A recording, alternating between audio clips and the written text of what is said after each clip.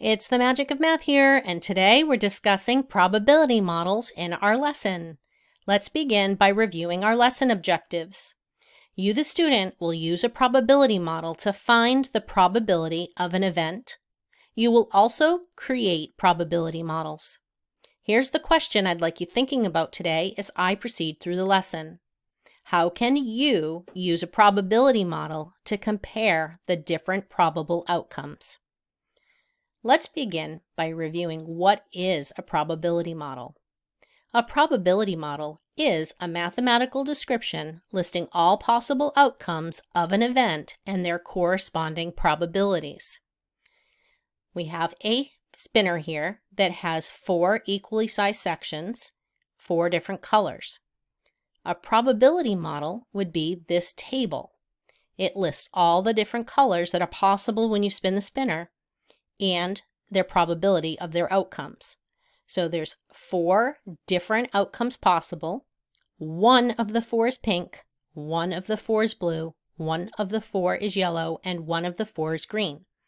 So you could make a probability model in this table like this using probability written as a fraction.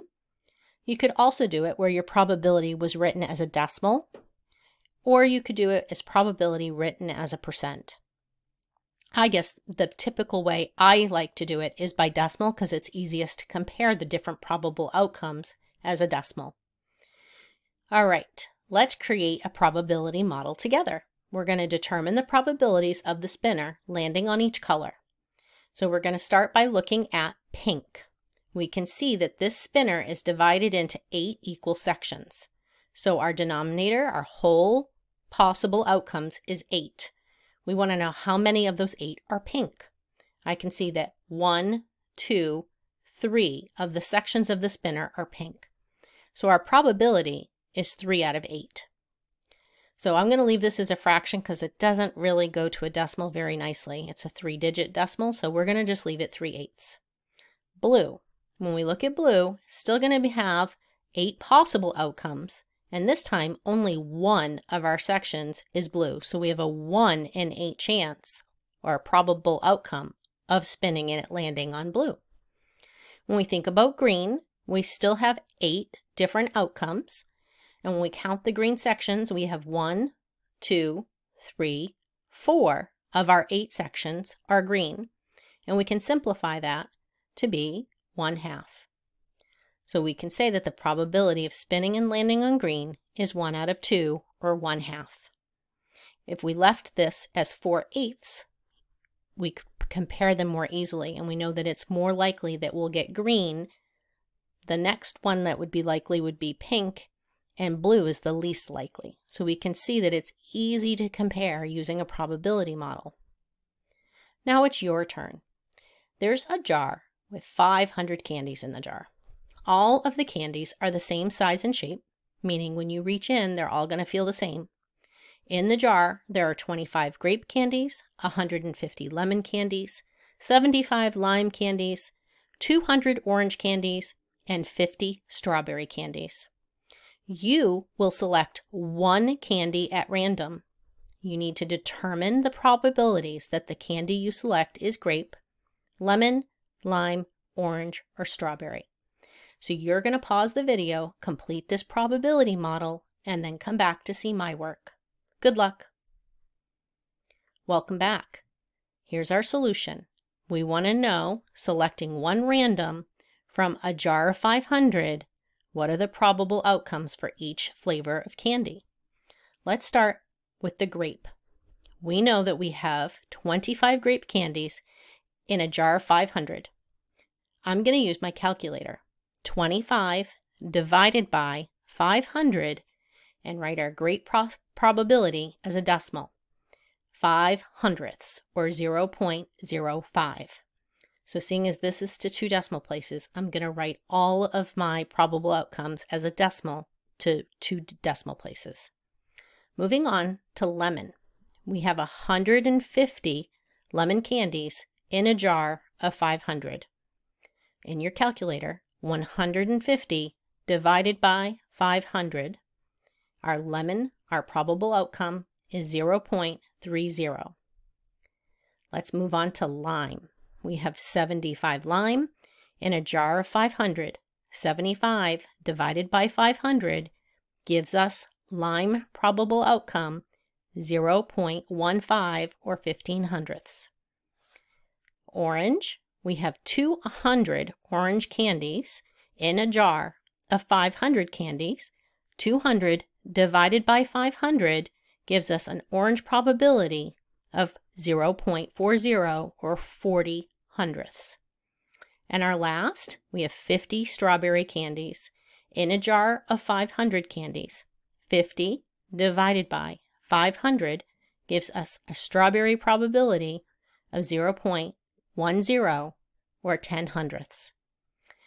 Looking at our probability model, we can see that it's very easy to compare the probable outcomes and see that orange is the most likely to occur, and grape is the least likely to occur.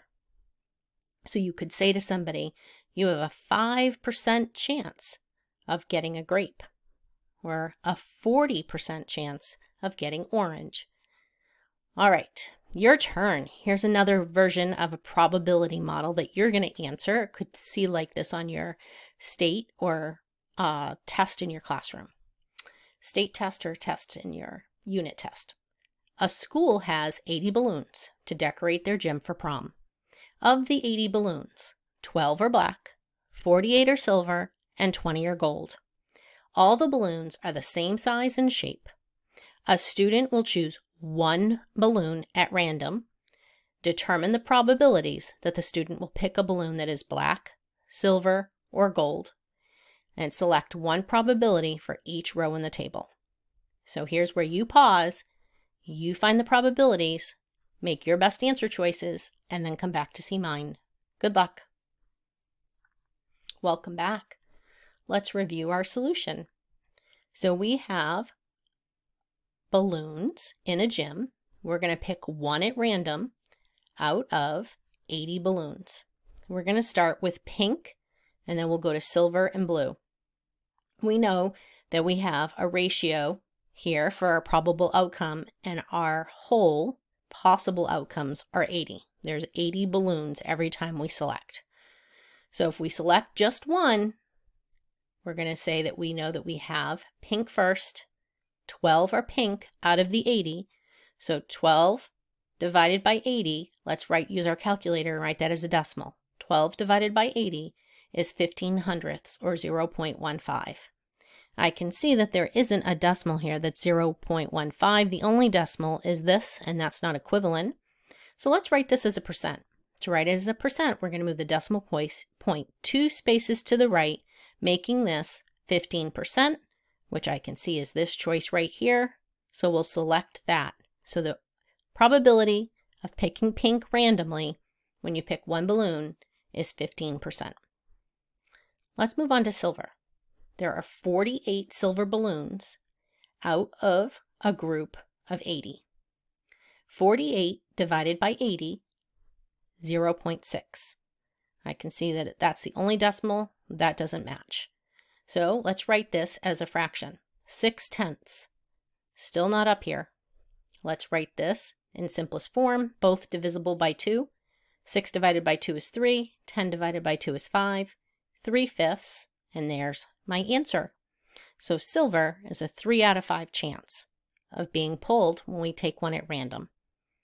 And then let's do blue. We can see that there are 20 of our 80 balloons that are blue.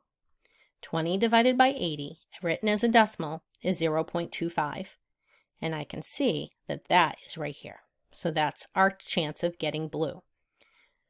So my strategy was to write each probable outcome as a fraction and then go to a decimal and look to compare. You could have written them all as fractions, simplified fractions, and then gone to a decimal or a percent.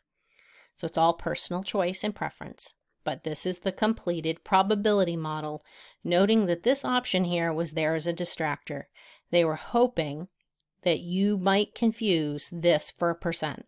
So remember, when you divide, you get a decimal. There's another step to go to percent. And that's probability models.